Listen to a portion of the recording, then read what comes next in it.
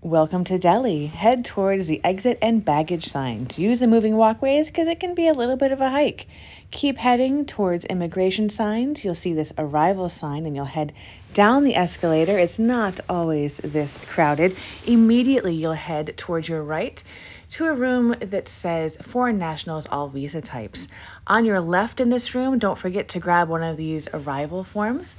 You'll hand that and your passport to the immigration officer at the e-visa counters like this, and you'll show your passport stamp to somebody on the way out to baggage claim through duty free. You can see where your bag is going to pop out on this handy dandy screen, keeping in mind that sometimes bags are already taken off the conveyor belt by the time you get there. So if you see a line of bags like this, do remember to check there.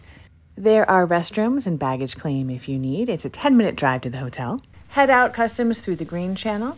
As you leave this area, this is the first scene you'll encounter. You're already at door 4, but you're not going to be picked up by these gentlemen. So go around them.